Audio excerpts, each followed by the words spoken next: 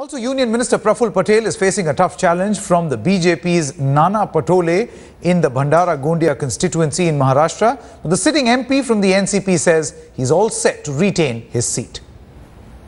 Stalwart and Union Heavy Industries Minister Praful Patel has just casted his vote from the Bhandara-Gondia constituency. Sir, hectic activity for last 1.5 months. Finally, it's over. What is that you're looking for now?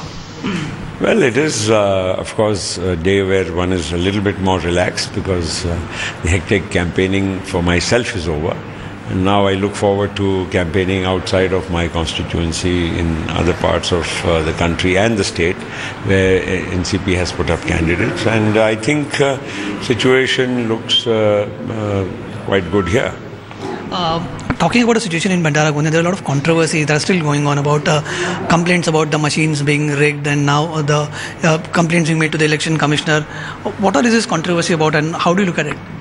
See, in any election, few machines, if they are faulty, it is for the election commission to look at those issues and resolve them. And this happens in every election in so many constituencies, some few machines here and there. If there is a problem, it should be sorted out. What does a candidate have to do with all these things? We have such a robust election machinery in our country.